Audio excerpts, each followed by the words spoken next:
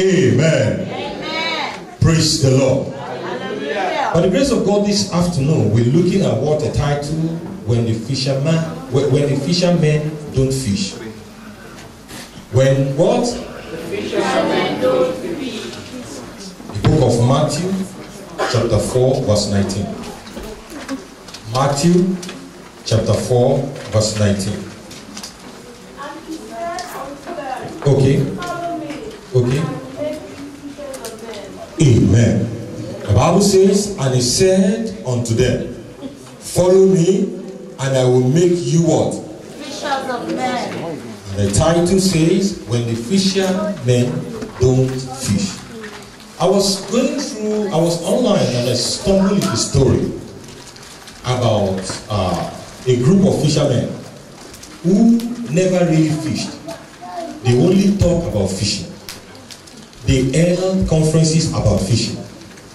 They endlessly analyze fishing methodologies, but they never fish. Praise the Lord. One day, an outsider attended one of their meetings and went out and caught some fish. And he came to tell the group that, you know what I learned here, I practiced it, and I got a fish. And they got so excited that they made him the leader. And after a while, he also stopped fishing. Praise the Lord. When the fishermen don't fish. Let me tell you, let me stress what will happen to the fisherman that doesn't fish. Number one, he will lack. The meaning is this: for every fisherman, when he goes, maybe for those who come from the riverine area, will appreciate what I'm trying to bring about. You will discover every fish are not of the same value. Yes or no? Hello? Hi. Amen. Amen. Not all fish have the same value. Some fishes have value.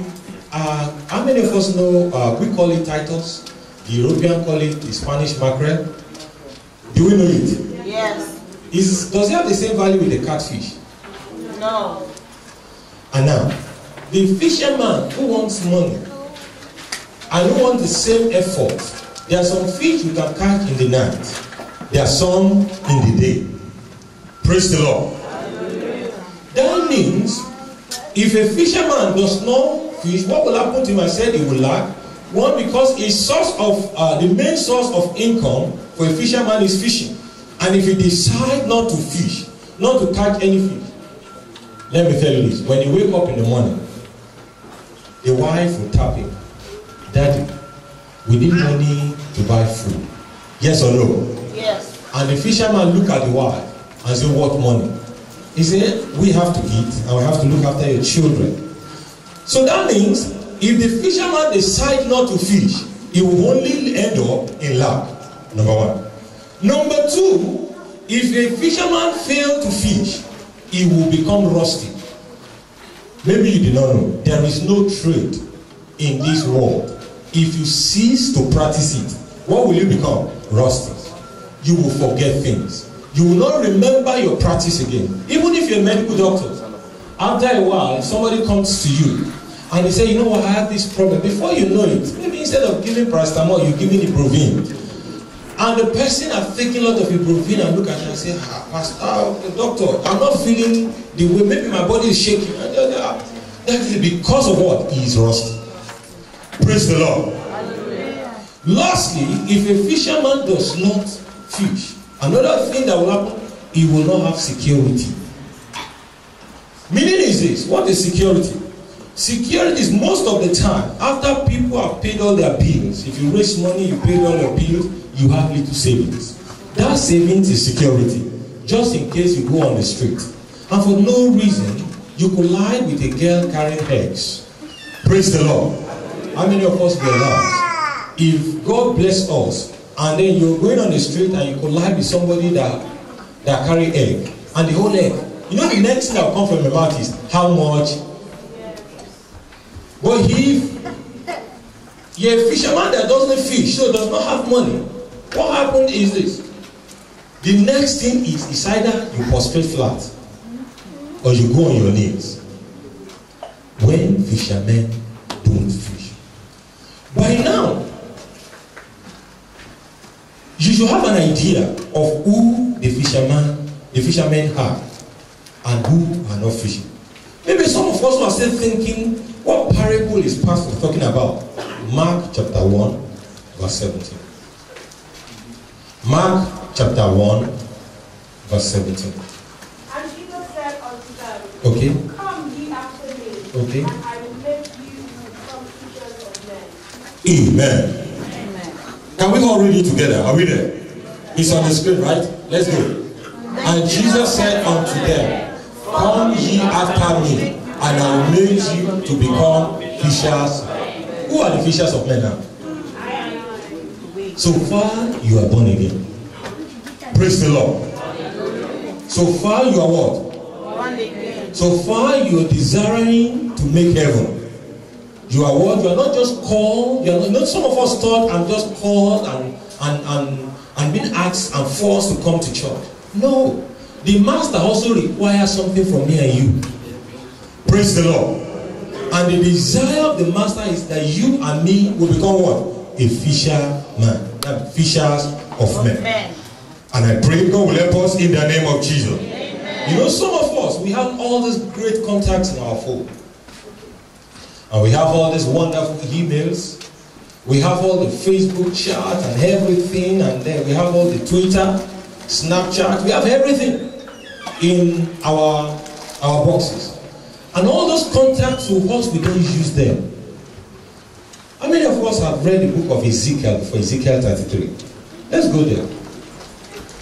You might discover that maybe from today, you will start having a change of mind. Ezekiel 33, verse 1 to 4. Let somebody help us.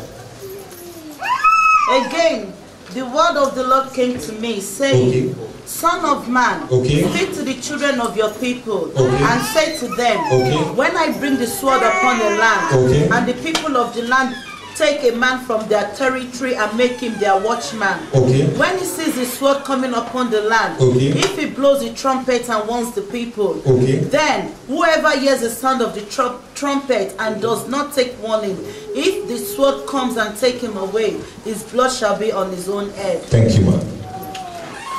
The book of Ezekiel is a book of the watchman.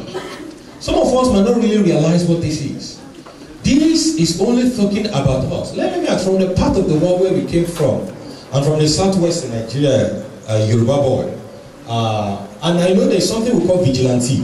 Yeah. I don't know what they call it in other part. Mommy, do we have vigilante in Sierra Leone? Yeah. Is it everywhere? Yeah. Praise the Lord. Okay, there's some call it, okay, even the English call it neighborhood watch. Yeah. What the Bible is saying here is this. You know, all those people you get to know. Oh, Sister Ramona, in the Caribbean, you have vigilante too. Brilliant. Now, all those neighbors, all those contacts you have, all those people you knew, that you fail to tell them about Jesus. You fail to tell them about the love of God. You know what you're doing? The Bible says in 4, look at, if you read Ezekiel 33:4, he said, let me take it, he said, if when he sees the sword come upon the land, that means whenever trouble is about to come, you that know more is expected to blow the trumpet and tell them trouble coming. Maybe you didn't know. You are expected to tell them Jesus is coming. And if you fail to tell them, but you're keeping their contact, they are your friends. You know, there's a difference between you tell them they don't listen. That's two different things. How many of us realize many times you see me say words like, your blood is not on my... No, I'm washing myself clean. I've told you the truth. Agree, I won't force you. You don't agree, I won't force you. But the funniest thing is, I have told you the truth. You believe it, you don't believe it, but I've told you the truth. And I've told you also, your blood is not what? On my head. You are expected, it's a must for all of us to make sure, because you should realize all those contacts you are. You know, to some of us, we always think it is by our wisdom. You know, some of